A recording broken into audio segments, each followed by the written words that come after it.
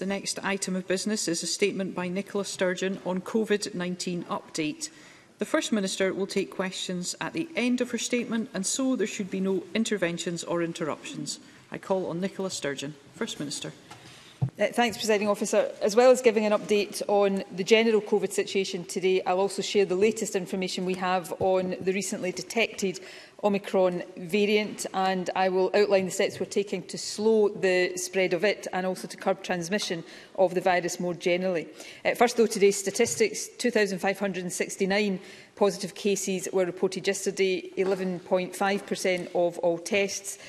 706 people are currently in hospital with COVID, 9 fewer than yesterday, and 54 people are in intensive care, which is 2 more than yesterday. Sadly, a further 10 deaths have been reported over the past 24 hours. That takes the total number of deaths under the daily definition to 9,572. And once again, I want to convey my condolences to everyone who has lost a loved one. More positively, the progress and the pace of the vaccination programme continues to be very good. 4,346,736 people have had a first dose. 3,949,736 have now had 2 doses, and in total, 88% of all those over the age of 18 are double-dose vaccinated.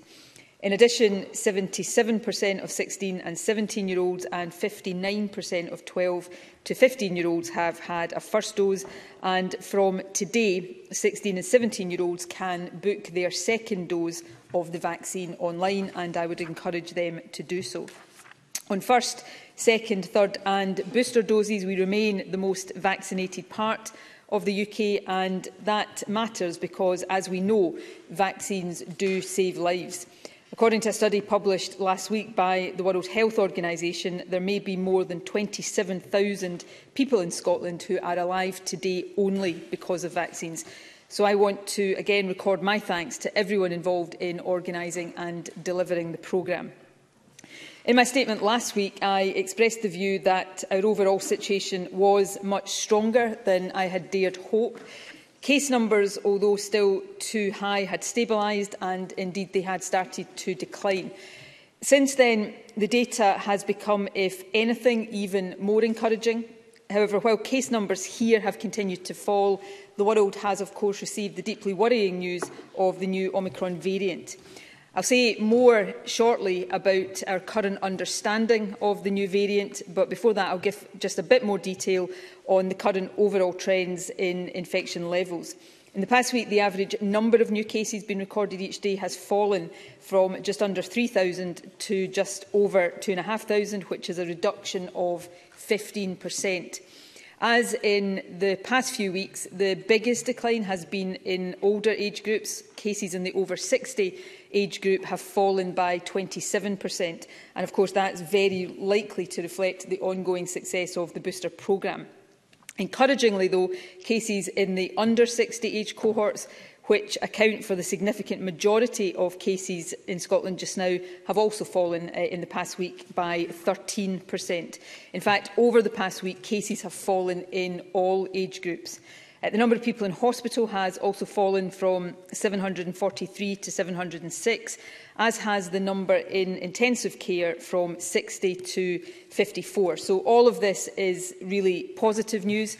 It does indicate that vaccination, together with continued compliance with the protections that are still in place, is applying a firm downward pressure on transmission and therefore helping to reduce the overall health harms that the virus causes.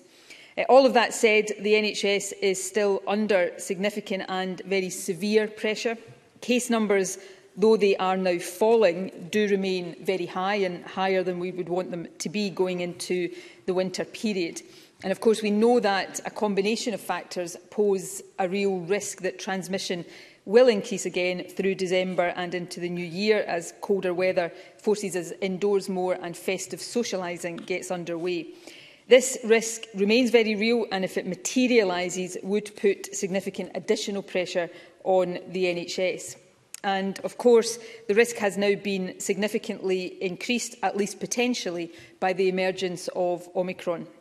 Let me turn therefore to what we currently know about the new variant, and perhaps the most important point to make at this stage is that most of the key questions about the impact and implications of it have not yet been answered. However, the number of mutations that it has and the nature of these, together with some of the very early indications from Southern Africa, have raised the concern that it might be more transmissible than the Delta variant, which of course is the currently dominant variant here in Scotland and many other parts of the world. Further data and analysis is needed to confirm this and also to assess what impact, if any, the new variant might have on the effectiveness of vaccines and on the risk of reinfection. It's worth stressing that there is no evidence at this stage to suggest that the disease caused by Omicron is more severe than that caused by other variants. Again, however, further analysis is required before we can be certain of this. Thanks to the work of the global scientific community, we will find out much more about Omicron in the days and weeks ahead. And as our knowledge and understanding expands, we will, of course, be able to assess with much more certainty the implications for our response to the pandemic. I very much hope that as we do learn more, our level of concern will diminish rather than increase.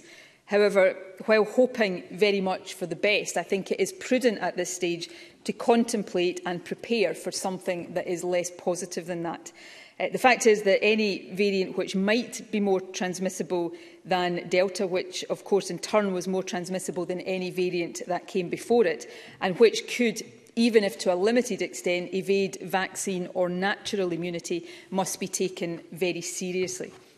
That is why we have and will continue for now to respond in a way that is proportionate but also highly precautionary.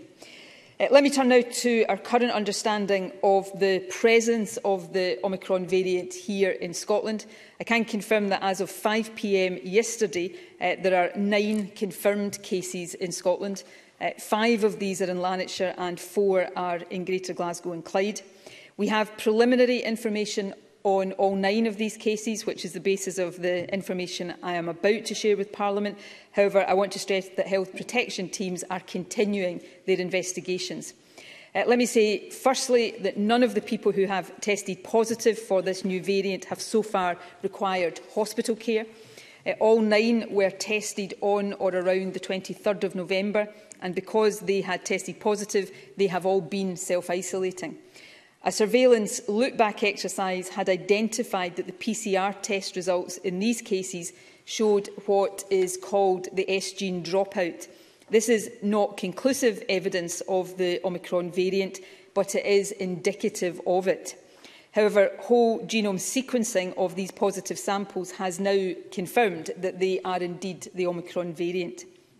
None of these individuals, as far as we know, has any recent travel history to or known links with others who have travelled to the countries in southern Africa where the variant was originally detected. However, while the contact tracing exercise is still ongoing, health protection teams have established that all 9 cases are linked. They all trace back to a single private event on the 20th of November. Indeed, we fully expect that there will be more cases identified over the coming days that are also linked to this event. In summary, the lack of any known travel or overseas connection to these cases does suggest that there is some community transmission of Omicron already happening in Scotland. However, the fact that all known cases are so far linked to this single event suggests that community transmission may still be limited. Indeed, there is so far nothing in the wider look-back exercise that Public Health Scotland has undertaken to suggest that community transmission of the new variant is either sustained or widespread. This look-back exercise has examined PCR test samples dating back to the 1st of November to identify any with this S-gene dropout. A number have been identified and, where the sample makes that possible, subjected to whole genome sequencing. And so far, this exercise has resulted in the 9 cases that we have reported. Given the nature and scale of COP26, the surveillance work that Public Health Scotland is doing is also looking at any potential links to it. At this stage, however, there is no evidence whatsoever of any such link, and while it is not impossible that one will emerge, I think the timelines involved make it improbable. In short, Public Health Scotland is working hard to identify any and all cases of Omicron in Scotland as quickly as possible, and I am very grateful to them for these efforts. However, given the nature of transmission, I consider it highly likely, indeed almost certain, that more cases, perhaps many more cases, will emerge. However, the enhanced surveillance does give us the best possible chance of identifying cases quickly, and through isolation of index cases and close contacts and targeted testing of then breaking transmission chains and containing spread while we learn more about this variant. And that is key because while so much about the new variant is so far unknown, it is important that we act on a highly precautionary basis. That is certainly true in terms of the steps that government must take, but it is equally true for all of us as citizens. We all have a part to play, and this has been true throughout the pandemic, in stemming transmission of the virus in general. And let's not forget that while we're talking about 9 cases of a new variant right now, 2,500 cases of Delta are still being recorded each day. So suppressing transmission of it remains important, but it is also now, of course, important to suppress and contain transmission of the new variant in particular. Some of the protections that the UK Government announced at the weekend in relation to England, for example, the requirement to wear face coverings in some settings, are already in place and in fact more extensive here in Scotland. So at this stage, rather than introducing new protections, we are asking people to significantly step up and increase compliance with existing protections such as face coverings, hygiene, home working, ventilation, vaccination and regular testing. This enhanced compliance domestically will complement the UK-wide travel restrictions confirmed over the weekend, which aim to reduce the risk of additional cases of the new variant entering the country. 10 countries from Southern Africa have been added to the travel red list so far. Anyone travelling back to Scotland from any of those 10 countries must enter managed quarantine for 10 days on their arrival.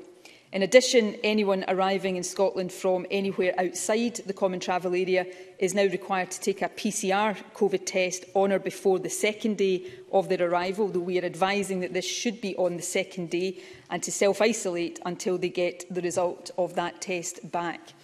The Scottish Government's judgment is that it would be sensible, given the incubation period of the virus and on a precautionary basis, for these travel rules to be tightened further on a 4 nations basis. Yesterday, the First Minister of Wales and I suggested to the Prime Minister that until we know more about Omicron, people arriving in the UK from overseas should be asked to self-isolate for 8 days and take a PCR test on day 8 after their arrival, as well as on day 2. And we look forward to discussing that more in future.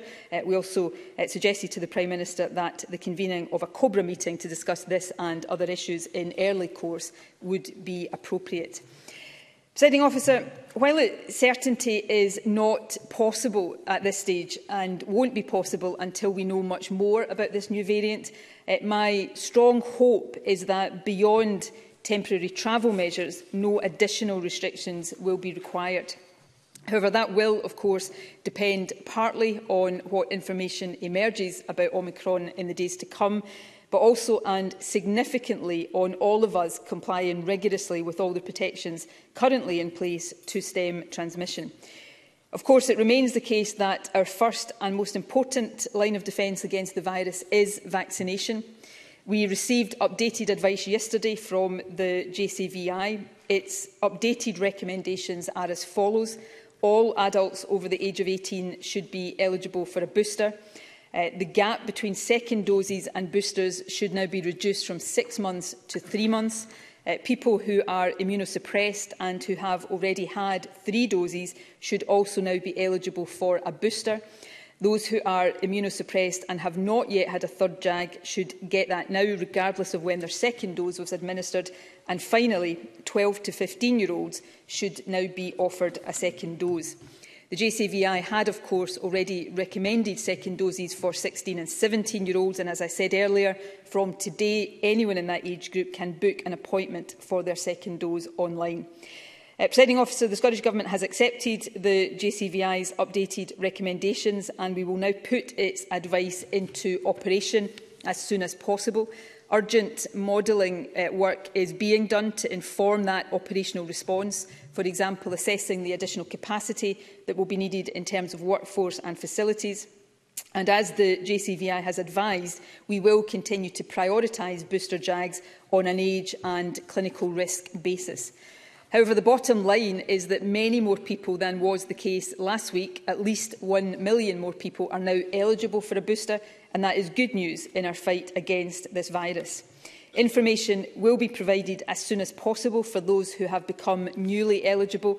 However, to those who are already eligible, if you haven't had your booster yet, please book to get it as soon as possible. Uptake in the over 60s is now 84%. That's high, but we want to get it higher still. So if you have yet to get the booster, please do so now. Similarly, if you're aged between 40 and 59, please book online at NHS Inform. Now, I know there is a concern that the vaccines will be less effective against this new variant, and I want to stress we don't yet know if that is the case. But even if it is, vaccination will still matter. Less effective does not mean ineffective. And of course, the vaccines will remain just as effective as they are now against the Delta variant, which is still the dominant one circulating in Scotland. So a booster will significantly improve our protection against all variants. It really is the most important thing any of us can do to protect ourselves and loved ones. Similarly, if you still haven't had your first or your second dose, please arrange to do that too. It is now more important than ever to get an appointment and to get the protection vaccination will offer you. In addition to getting vaccinated, and as I said earlier, all of us should now step up and significantly increase our compliance with existing protections like face coverings, ventilation and hand hygiene. We are also strongly encouraging everyone who can work from home to do so. And we are asking everyone from now through the festive season to do LFD tests on any and all occasions before mixing with people from other households, whether that is in a pub, a restaurant, a house or a shopping centre. And of course, from Monday, subject to Parliament's approval this week, proof of a recent negative lateral flow test or vaccination will be accepted by venues and events covered by the COVID certification scheme. It is already very easy and it is free to get lateral flow tests. They can be ordered online or collected from pharmacies and test centres. If you're a secondary school pupil or a member of staff at a school or early learning centre, test kits are also available free of charge from schools and early years centres. However, I can confirm today that in the run-up to the festive period, lateral flow tests will also be made available by local authorities in many more locations. These locations will obviously vary in different parts of the country, but they will include shopping centres and supermarkets, garden centres, sports grounds and Christmas markets. We're also working with transport partners to provide access to tests in transport hubs. So while it's already easy to get lateral flow tests, we're taking steps to make it easier still. So please make sure you get a supply, keep it topped up and use that supply. It's also worth mentioning that the newer devices are much easier to use than the older ones. They require nasal swabs only rather than nasal and throat swabs. So if you've previously tried lateral flow tests and given up because you found them too difficult or uncomfortable to use, please do try again now. Remember also to report the result of tests online, and if a test shows up positive, isolate at home until you have had and got the result of a confirmatory PCR test. If we all do this over the next few weeks, it will make a really big difference because we will all massively reduce the risk of infecting others, particularly if we have the virus but wouldn't otherwise know about it because we don't have symptoms. So please test yourself before mixing with others and on every occasion that you intend mixing with others. Presiding Officer, to draw my remarks to a close, there's no doubt that the emergence of this new variant is a blow, certainly a potential blow. It is the most concerning, potentially the most concerning development in the pandemic in recent months. But even if our developing knowledge about the variant confirms some of our worries, and let's hope it doesn't, we are still in a much better position than we were this time last year, thanks to vaccines. And we know what we need to do to stem transmission because we've done it before and we know it works. So it's down to all of us to make sure that we do it. So if in recent weeks we've been sticking a bit less strictly to public health advice, now is the time to follow it rigorously again. Get vaccinated, single most important thing we can do. Secondly, test regularly on any occasion before socialising or mixing with other households. And finally, comply with all existing protections. Please wear face coverings on public transport, in shops, when moving about in hospitality settings. Keep windows open to improve ventilation. Follow all advice on hygiene, wash hands and surfaces, and work from home if you can. The discovery of this new variant really does make these measures even more important than ever before. If we treat the news of the new variant as an opportunity to raise our guard again, I hope we can protect the progress made in recent weeks. And we can give ourselves the best possible chance of enjoying not just a more normal Christmas, which we all want, but a safer Christmas too, and also of avoiding any tighter restrictions in the weeks ahead. So please get vaccinated, get tested and comply with all of the protections in place. If we all do this, we'll play our part in slowing the spread of the virus generally and this new variant in particular. Thank you. The First Minister will now take questions on the issues raised in her statement. I intend to allow around 40 minutes for this item, after which we'll move on to the next item of business. And it would be helpful if members who wish to ask a question were to press their request to speak button now. And I call Douglas Ross. Thank you very much, Presiding Officer. Last week, the First Minister came to this chamber and was upbeat in her assessment of the COVID outlook, saying that the situation was more positive than we might have expected it to be. At the same time, last week my party was calling for the easing of some restrictions. But as we have seen time and time again with this virus, a lot can change in just a week. The situation has shifted, and so must our approach adapt as well. The UK Government and the Scottish Government's response to the emergence of this new variant has been swift in recent days.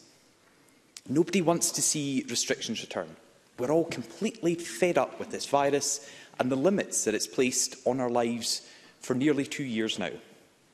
But we have to be realistic and sensible, evaluate the situation fully as we learn more about this new variant. But while we wait for more information, we are not defenceless against this virus. The vaccination scheme has always been our best weapon against COVID-19. As the First Minister's statement noted today, experts estimate that more than 27,000 lives in Scotland have been saved as a result of our vaccine. The booster programme across the UK is going well, but there's no doubt that there could be even more urgency in delivering it. For weeks now, we've been calling for the reopening of mass vaccination centres to speed up that rollout. These centres were incredibly effective in the rollout of the initial doses of the COVID vaccine, yet this morning her Health Secretary dismissed our proposal. Hamza Yousaf suggested the hold-up in reopening these centres was due to a shortage of staff. So can the First Minister confirm if that is the case, and what is being done to resolve these issues? And finally, after the JCVI's decision, there are now almost 2 million people in Scotland waiting to get their vaccine. Considering just how crucial it is for as many people as possible to get that booster jab, can the First Minister tell us what additional measures she is taking now to accelerate this vital booster programme? First Minister. Well, can I say, first of all, I remain more positive than I was a few weeks ago about the situation, and that's notwithstanding the emergence of the new variant. As I've set out today, the overall trend of infections in Scotland is downwards. A few weeks ago, I would not have dared hope that that would be the case. We know there are risks in the weeks ahead. I said that last week in terms of socialising around the festive period, colder weather pushing us all indoors more. There is an additional risk now, potentially, in the form of this new variant. But we are in a stronger position to confront all of that than would have been the case at this time last year or even a few weeks ago. Vaccination is the best line of defence, which is why there is no lack of urgency on the part of the Scottish Government, nor do we rule out any options. We discuss on an ongoing basis the appropriate ways in which we can accelerate the progress of the vaccination programme. We have had questions, and I would always expect questions on this, about the route, the deployment route we chose for 12 to 15-year-olds, for example, and again the deployment routes we have chosen for this stage, or the first stages of the booster campaign. Actually, the routes we have chosen have taken us to where we are today, which is the most vaccinated part of the UK.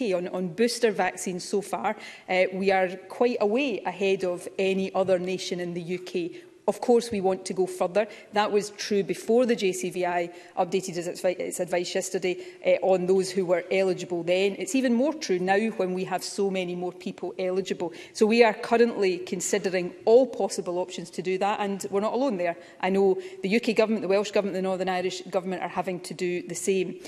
On staff, there's not a shortage of staff. We have got staff in place to do the rollout that we had planned on the basis of the old advice, but given that there are, as of today, more than 1 million people eligible that weren't eligible this time yesterday, we clearly have to find more staff and more facilities to speed that up. That's the work that is underway right now, and we will focus ourselves, get our shoulders to the wheel, work with health boards whose shoulders are also to the wheel to get that to happen as quickly as possible. And all 4 of the nations across the UK are going to be doing that. The good news is that we have adequate supplies of vaccines, although I think developments in the last few days remind all of us that we need to get vaccines distributed more equitably across the whole world, because until the whole world is vaccinated here, I think we're being reminded right now none of us are out of danger. So we will continue. The vaccination programme is the most important thing the government is doing right now, and we will continue to push it forward as fast as we possibly can. Anna Sarwar. Thank you, Presiding Officer. I want to start by sending my condolences to those that have lost a loved one. Yesterday we had confirmation that patients in Scotland had tested positive for the Omicron variant. Perhaps most troubling was the news that none of the cases identified had a travel history, meaning they caught the variant in the community. That is obviously causing anxiety and concern. The tools to protect us from the virus remain the same: vaccine, testing and contact tracing. The JCVI have now recommended that the booster jab should be made available to all aged over 18 and the gap between the doses reduced to 3 months. Before this change, there were over 800,000 people eligible for a booster. This change means there are now over 2 million people eligible for their booster dose. The Government previously set a target of 400,000 COVID vaccinations a week. Does that remain the target? The last week was just under 240,000. I note what the First Minister says about supply chains and storage. Given we're expected to ramp up the number of vaccinations, are we confident of those supply chains in the coming weeks and months? And currently just 2 health boards, Tayside and the Western Isles, are running drop-ins for boosters. Will this be extended to all health boards to demonstrate the urgency, especially given the much more higher numbers of people that we now expected to get their booster vaccination? We can't rely simply on a phone line or a booking system to meet that demand. Finally, this will also add additional pressure on Test and Protect. What additional resources will be made available to ensure that cases, particularly of this new variant, can be properly tracked and so transmission can be reduced? First Minister. Well, firstly, I said yesterday, actually, when I addressed these issues, that the fact that, as far as we know, none of the cases identified so far have a travel history or a connection to anybody who has recently travelled to the African countries where this variant was first identified, was a cause of concern, because that is indicative of community transmission. That is still the case, but I think today the work that health protection teams through Test and Protect have done, identifying that all of these cases are linked and linked to one event, actually slightly reduces that anxiety, because it gives us more assurance that that community transmission is not widespread, and we're not picking up any more widespread evidence of it in the quite extensive look back that Public Health Scotland has been doing. Just to be clear, they have been looking at all PCR samples that have been done from the 1st of November to identify any that have this S gene dropout, which used to be indicative of the Alpha variant, which has more or less disappeared, is not indicative of the Delta variant generally. So if it is appearing recently, then the suspicion is that it is Omicron. So that exercise so far has only identified these 9 cases. Now, I would expect that we will have more cases associated with this event and more generally, but I think the work that has been done to get us to the position where I can stand up and say all of that is a huge credit to Public Health Scotland and to health protection teams and to Test and Protect, and I want to thank them for that. On vaccinations, I won't repeat everything I said to Douglas Ross. We will accelerate the programme as far and as fast as we can. The 400,000 a week target, and this is a really important point to clarify, was for COVID and flu vaccinations. Anna was saying no, it wasn't. Yes, it was, and that is being exceeded. We will have to increase the number of vaccinations that are being done on a weekly basis. But again, it's important. The JCVI and everybody recognises that not everybody can be vaccinated on a single day or immediately. So the order of priority in which we do it is important. And that also has a bearing on how we choose to do it. Drop-in centres are important when we get to certain stages of a vaccination programme, but we've got to be careful that we don't use them inappropriately. If we only do it through drop-in, then Anna Sarwar, who is considerably younger than I am, can get ahead of me for vaccination when my risk is higher because I am older. Now, I'm using as an example. Obviously, there are more extreme examples because he's not that much younger than me, but the general point I am making is understood. So I'm trying to say we are doing all of these things in a way that gets us through it as quickly as possible, but also follows proper, sensible clinical risk considerations as well. And the last point, and we'll keep Parliament updated on the rollout of the vaccination programme, how we are increasing capacity and how we are planning to speed up that rollout as far as possible. I'm not complacent about this, and we'll be held very strongly to account in weeks to come over this, as is right and proper. But our progress so far suggests that the way we have been deploying these vaccinations is the best way to do that. So we'll continue to learn from past experience. And finally, we will continue through the efforts that have got us to the point of identifying these 9 cases today to try to identify cases as quickly as possible. The advantage of the S-gene dropout with this variant compared to Delta is that it does allow indications of the presence of the variant to be identified through PCR testing, but then genomic sequencing is required to confirm it. So all of that work will be ongoing while we learn more about the variant in the days to come. Alex Cole-Hamilton. Thank you very much indeed, Presiding Officer. The emergence of new variants will always be a source of real concern as we try to navigate our way out of this crisis. We have learned to expect the unexpected, however, as for as long as the global south remains largely unvaccinated, this will keep happening. Right now, Presiding Officer, richer countries like our own, like Great Britain, are stockpiling vaccines far in excess of what we will ever need, and many will go to waste when they could have gone to developing countries. So can I reflect the First Minister's remarks in my own and say that that needs to change? Presiding Officer, we need to stop Omicron in its tracks, or at the very least buy us enough time so that we can learn more about the effects of Omicron and get more boosters into arms. We know that the contact tracing system is already under immense strain. So can I ask the First Minister if she will consider instructing a programme of door-to-door surge PCR testing in communities around affected areas? First Minister. No, I won't, because I don't think at this stage to instruct that on a blanket basis would be right or appropriate or the best use of resources that are under pressure, although coping very well. And today of all days, I am not very sympathetic to any criticisms of our contact tracing teams who are doing heroic work right now to identify and understand the transmission patterns of these cases.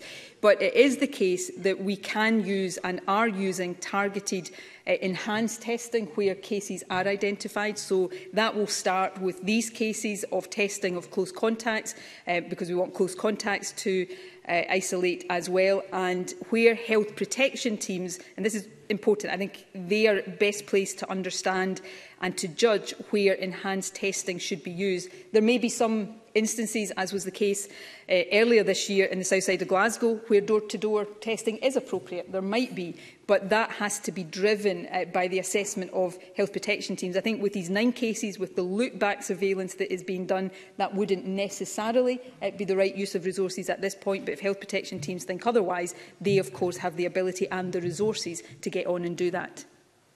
Annabel Ewing, to be followed by Rachel Hamilton.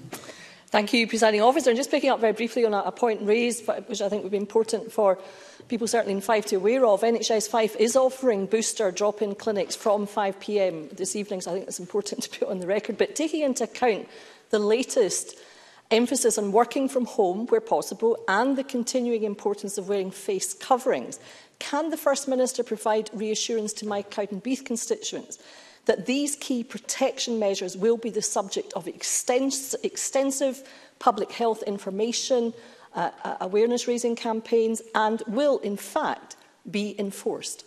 First Minister. Firstly, Annabel Ewing's first point is important. There is no absolute one-size-fits-all approach to how health boards are delivering vaccination. Some are at different stages using drop-in clinics, and that is appropriate. So this is about getting to people as quickly as possible through a variety of routes, and that will continue to be the approach.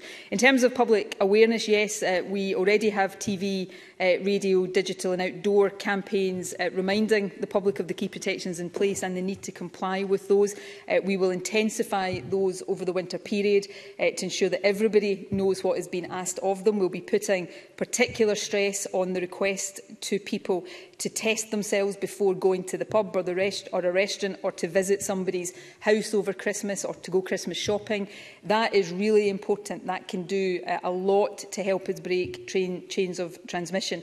Local authorities and the police also continue to take action to raise awareness in particular settings. So there will be a big focus on making sure that people understand what we're asking them to do, and that's important. But I think after 2 years, we all know what works against this virus. We're all just tired, and I include myself in that, of doing it. But that's why this is an important moment for all of us to up our compliance again, so that we can stop not just this new variant of the virus, but the virus generally in its tracks, and mitigate against the risks over winter.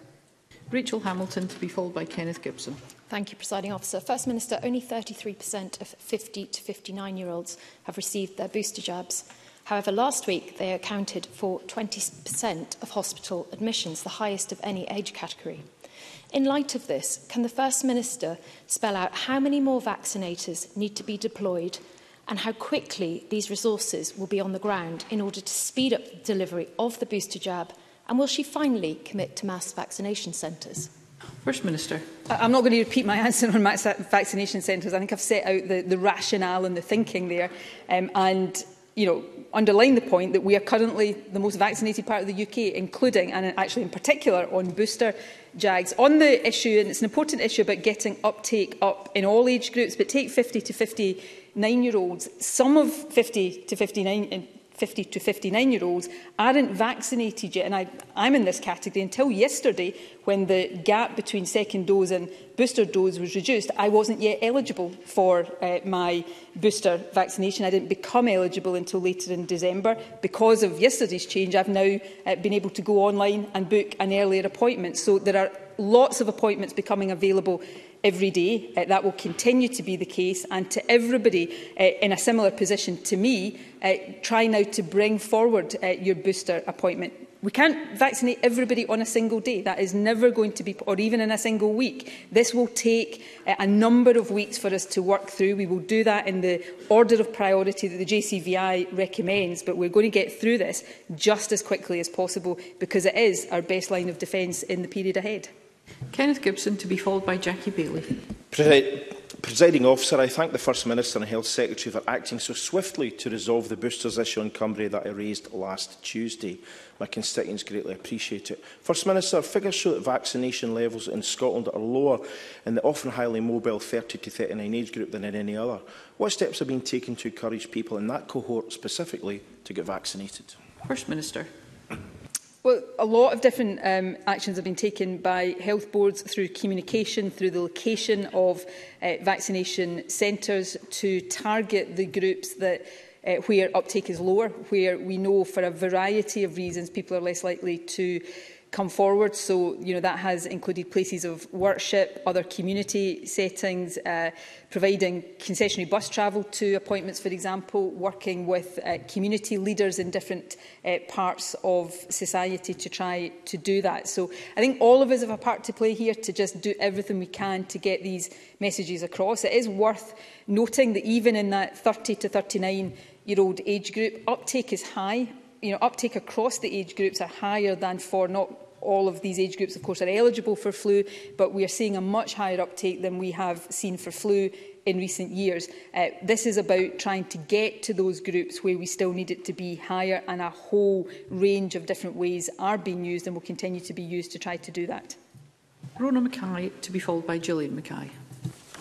Thank you, Presiding Officer. It's welcome news that the First Ministers of both Scotland and Wales are in close contact over precautions in the face of the new variant. Can the First Minister provide an update on any response that she and Mark Drayford have received from the Prime Minister regarding greater controls for travellers arriving in the UK? First Minister. As far as I'm aware, no formal response has been received from that letter yet, although I know the UK Government did indicate its initial views on it yesterday, as it was perfectly entitled to do. We'll continue to argue for things that we think are sensible. I think it would be good for all four nations through the medium of COBRA to get together to discuss different approaches to this in the coming days, and I hope that will be possible. That said, we are communicating closely across all four nations. I took part in a four nations call with Michael Gove and the other First Ministers on Saturday evening. I know the Health Secretary's had a number of discussions with counterparts in the other nations. So there is good and close communication. But of course, some of these decisions are driven by the views of the UK Government. So on occasion, it is really important for us to press them if we think different things have to be done. And in that regard, I speak to the First Minister of Wales reasonably often, and we exchange views on these things, as we will continue to do. I will now call Jackie Bailey, to be followed by Gillian Mackay. Thank you very much, Presiding Officer. Can I just follow up that response from the First Minister? Because, of course, the suggestion from the First Minister and from the First Minister of Wales is that the travel restrictions should apply to everybody, irrespective of country of origin, self-isolating for 8 days. If the UK Government do respond negatively, will the First Minister impose these restrictions herself, as she has the power to do so? She will, of course, recognise that this has already had a chilling effect on travel businesses, with many families' plans for Christmas in the balance. So what advice can she offer people? Should they book to go away or not? And what compensation could she put in place for the travel industry if further restrictions are applied? First Minister. What's had a chilling effect on people, if that is the case, although it's not a terminology I would use, is the emergence of a new variant, frankly. Not anything that we are trying to do sensibly to limit the spread of the new variant, so that further restrictions on people's freedoms and way of life are not necessary in the weeks to come. Thankfully, the Labour First Minister of Wales seems to take a more constructive and a more sensible approach to these issues than some of his colleagues in this chamber do. I've said before, and we've had this discussion many times before in terms of travel restrictions.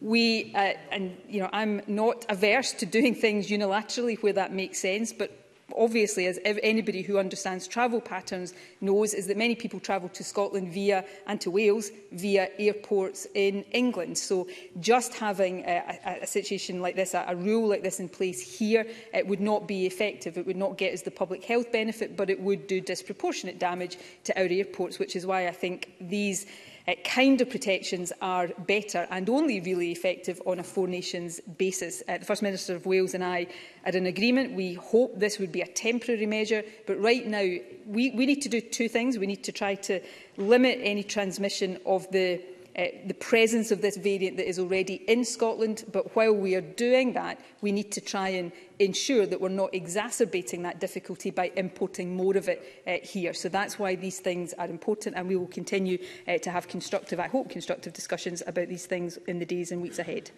Gillian Mackay, to be followed by Christine Graham. Thank you, Presiding Officer.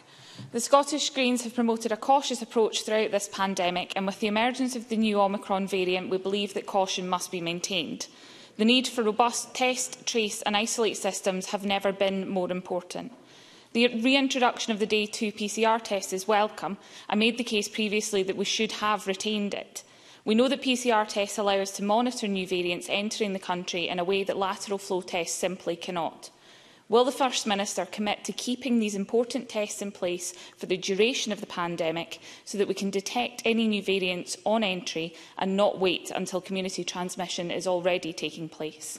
First Minister. I think we've got to continue to judge the proportionality of all of the measures, protections, restrictions that we have in place. There's no doubt that having some protections in place now will avoid the need for restrictions later, but it's not legally, as well as in many other ways, it's not possible simply to give a blanket commitment to keep anything in place indefinitely. We have a legal requirement to test the proportionality of measures on an ongoing basis. That's why we have 3 weekly reviews. But I take the point that Gillian Mackay is making about the importance of measures to help us detect whether new variants are coming into the country. This new variant appears to have been detected very quickly. It's been detected in Southern Africa, and all credit to governments there for doing that so assiduously and so quickly. That doesn't mean it originated in any of these African countries. We don't know that yet, but it does underline the importance of having good surveillance and detection measures in place. Testing will always be a part of that, but we have to ensure that any measures we have in place remain proportionate and are not kept in place for longer than is necessary. Christine Graham, to be followed by Jeremy Balfour. Thank you, Presiding Officer. First Minister, this is further to Annabel Ewing's question. Now, while I accept it's a minority, anecdotally there does appear to be an increase in the numbers not sanitising their shopping trolleys, not wearing masks on public transport or indeed in stores, and in stores not having someone monitoring at entry points. Can I therefore ask what discussions the Government has had with transport operators and store managers about increasing awareness of their customers to these mandatory requirements, and does the Government have any data on non-compliance? First Minister. We have a range of data about compliance with different measures. I think we publish, if memory serves me correctly, some of that on a regular basis, but if we don't, I'll see what we can provide on that.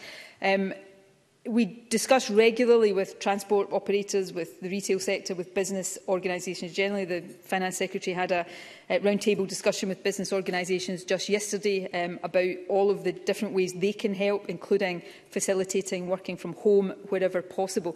I think it is the case, though, and I include myself in this, where we have all, because we're sick and tired of this, because we have been in a period where perhaps the perceived risk has been reducing. We all perhaps feel a bit stronger, as we should, because of vaccination, that we've all been letting our guard slip a bit around these basic mitigations. I think that is understandable, but now is a moment, not just because of the new variant, although that is definitely increasing the need for this, but because of the risk that winter poses anyway. Over this period, which might be really, really challenging, if we do all of these basic things, all of that added together will make a difference. So if we have, as I'm sure all of us have, been forgetting to do some of these things in recent weeks, this is the time just to stop, to think about what we need to do and make sure we do it, because it really will help us through this winter much more safely than will otherwise be the case. Jeremy Balfour, to be followed by Bill Kidd. Thank you, Presiding Officer. In August, we were told that a Scottish inquiry into the handling of a pandemic will begin before the end of the calendar year. Can the First Minister tell us if this commitment will be delivered, and if not, when will it be delivered? First Minister. Yes, our commitment will be delivered, which was to ensure the establishment of the public inquiry before the end of this calendar year. We are in the process of identifying and appointing a chair for the inquiry, and I know we intend to update Parliament on that before the Christmas recess. Of course, once the inquiry is established, once a chair has been appointed, the time scale and the process for starting to take evidence and all of the other aspects of the inquiry are very much down to the independent chair who takes that forward. Bill Kidd, to be followed by Pauline McNeill. Yes, thank you very much, Presiding Officer. Thank you, First Minister, for the update. Given the new variant, people are getting their booster jab. It's become much more important, and many people have actually received their initial and second vaccines outside of Scotland. They are Scottish residents, but they've got their jabs outside of Scotland. How can we ensure that they receive their booster jab here? First Minister. Well, they should be able to, receive their booster jab here. Obviously, there may be some individuals in a particular category that, if anybody has constituents in that position, by all means, let us know and we'll look into the individual circumstances. But generally, anyone who is eligible for a booster here in Scotland who hasn't received an appointment or can't book through the website can call the helpline. I'll give that number, 0800 030 8013, and that includes anyone who has received one or both doses outside of Scotland.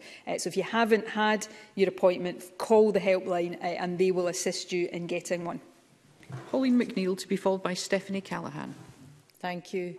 The enhanced surveillance that the First Minister talked about earlier and the vaccine rollout is extremely impressive in Scotland, and I think it does give people hope that we can fight this. Given the massive pressures on the booster programme and the wider eligibility, including after second dose reducing that from 3 months to 6, does the First Minister think that Greater Glasgow should be resourced to establish again the Louisa Jordan as a vaccine centre, as it was quite a critical venue in achieving the success that we have now? First Minister. Greater Glasgow and Clyde, like all health boards, will judge what facilities they need, and if any health boards want to discuss with us the establishment of one on that scale, of course, we will discuss that with them and discuss the resource implications of that. The Louisa Jordan did a fantastic job. There's no doubt about that. And what I'm about to say is not intended as any criticism of those who did so much work there. It's in the nature sometimes of these very large centres that it also, I think, had the highest do not attend rate in the country. So this, and members have heard me say this so many times, there is a constant balance that needs to be struck here between big throughput, speed of access, and also local accessible availability as well, because many members also raise the inconvenience of people having to go to somewhere like the Louisa Jordan. So this is a balance. I think health boards are striking that balance really well, but with the kind of extension that we have had as of yesterday, we have to rethink whether any of these different approaches are appropriate or not, and that is just a process. It's a process that is underway right now and will continue right throughout this programme and no doubt into the next one, which I fear will be coming before we know where we are as well. Stephanie Callaghan, to be followed by Tess White. Thank you. With not only winter but the new Omicron variant upon us, it's really imperative that everybody over age 70 is vaccinated with their third dose at pace. While third dose vaccination coverage amongst this age group is positive and really encouraging, around 10% of all over 70s in Lanarkshire are still to receive their third dose. Can the First Minister confirm when the programme for over 70s is expected to be effectively completed? First Minister. Well, the programme for over 70s will be completed as soon as everybody who is going to come forward for a vaccination has come forward. People in the over 70 age group have been receiving invitations, I think, from early October. The vast majority are already vaccinated. So anybody in that age group who is not vaccinated is because they have chosen or have been unable to come forward and be vaccinated. So again, we continue to put out the messages. If you are one of these people, it's not too late to get vaccinated. Go online, book an appointment, phone the helpline, the number of which I've just given, and get an appointment. Everybody in that age group who has wanted a vaccination has already been offered a vaccination. And of course, we're now working rapidly through the other age groups and will continue to do so. Tess White, to be followed by Stuart McMillan. Thank you, Presiding Officer. First Minister, you've said vaccination is the best line of defence. Yesterday, NHS Grampian closed vaccination centres in Aberdeenshire as a result of Storm Arwen, while damage and debris are still affecting the road infrastructure in the North East. Has the Scottish Government made any assessment of the number of people unable to attend vaccination appointments because of the storm? And will action be taken to ensure vaccination centres stay open safely during severe weather this winter? First Minister. Efforts were made to ensure that vaccination centres, where possible, could stay open safely. But everybody, and particularly those from the parts of the country most heavily affected know that it was not possible safely to keep every vaccination centre open, and it would have been irresponsible, deeply irresponsible, to have sought to do so. Anybody whose vaccination appointment had to be cancelled will be rescheduled, and yes, everybody will get access to vaccination, and I know that work will already be underway. The Deputy First Minister is about to make a statement more generally on the very severe impact which many people in the north and indeed some people in the south of the country are still experiencing in terms of still not having access to power. Deputy First Minister will give an update on that shortly, and there is a significant amount of work underway to make sure that people are reconnected as quickly as possible, that welfare support is provided in the interim, and also that any wider impacts, and vaccination certainly is one of those, will be rectified and caught up with as soon as possible. Stuart McMillan, to be followed by Katie Clark. Thank you, Presiding Officer. Can the First Minister indicate when those exempt from the vaccine passports due to a terminal illness will receive their vaccine exemption letters, as a constituent of mine who has been confirmed as exempt by NHS Greater Glasgow and Clyde on the 10th of November still hasn't received their letter? Clearly time is of the essence for patients such as my constituent. First Minister. Well, Stuart McMillan wants to write to the Health Secretary about his individual constituent. I'm sure that can be looked into. However, it's important to stress that in the vast majority of cases, a successful route to safe vaccination can be found. That usually includes people who have terminal illness. Most of those in that category will still benefit from vaccination. However, where vaccination is not straightforward, support is available, and the local helpline, the COVID status helpline or local vaccination centres can help answer questions about the vaccine and what arrangements are in place around exemption. That's the general position. However, if there are individual cases where somebody has not, for one reason or another, been able to navigate that system, please let us know so that we can look into that as quickly as possible.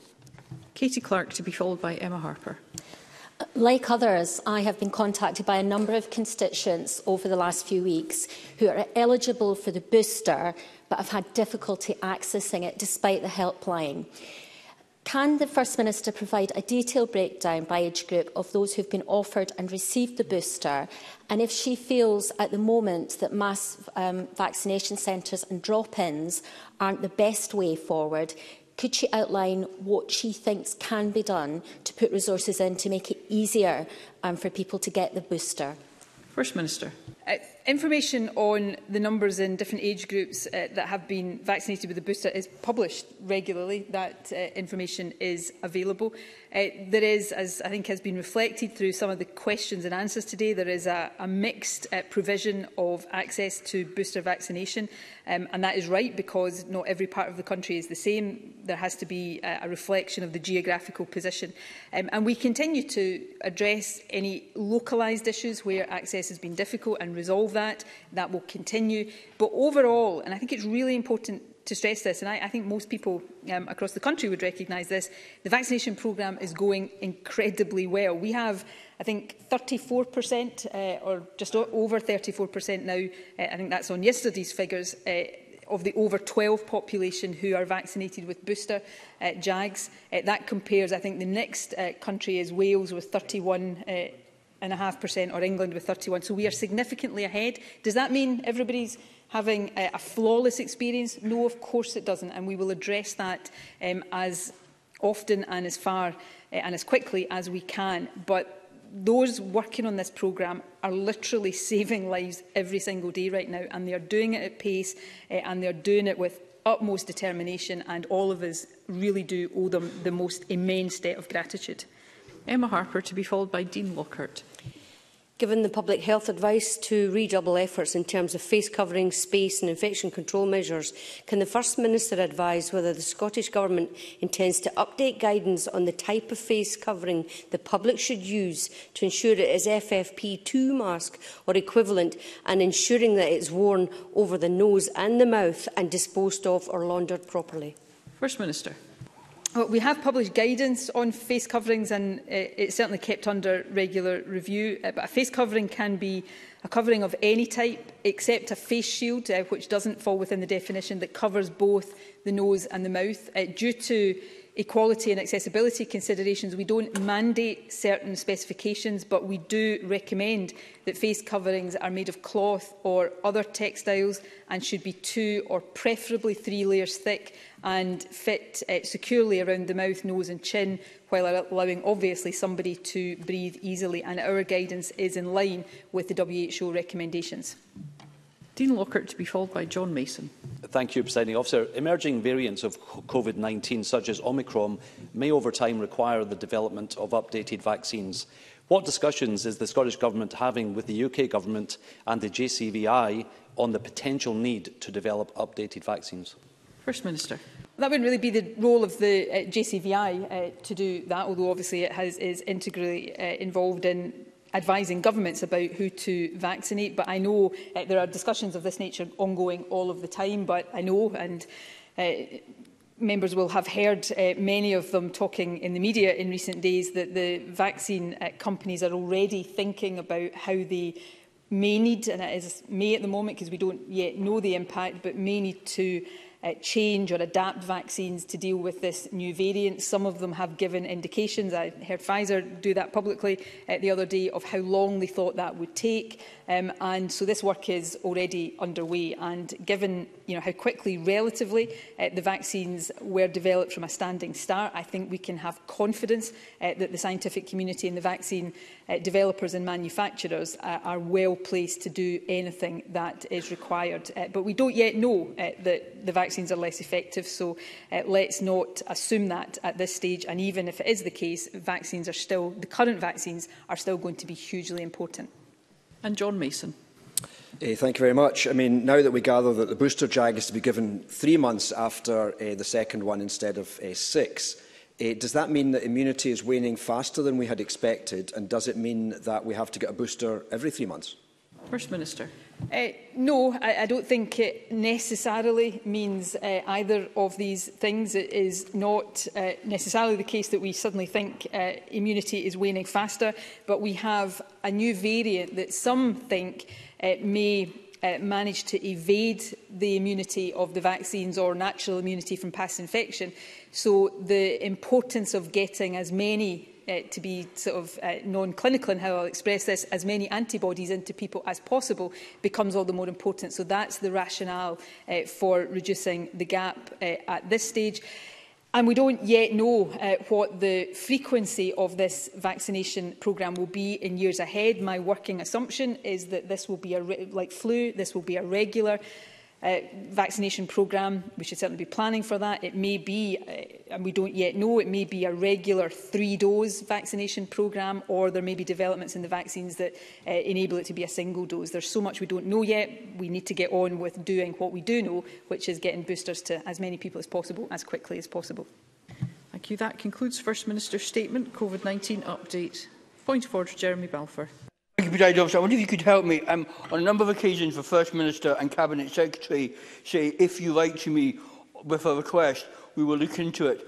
President Officer, I've had a number of constituents I've written to different Cabinet Secretaries on, and it's taken over 20 days to get a reply, often with urgent inquiries from constituents. Can you help me? How do I get a quicker response so I can help my constituents? And is there any way that you can intervene to make sure that we get the appropriate response at the appropriate time? Thank you, Mr Balfour. Mr Balfour may be aware that that is not a matter normally for the Chair, but that his comments are now on the record. Thank you.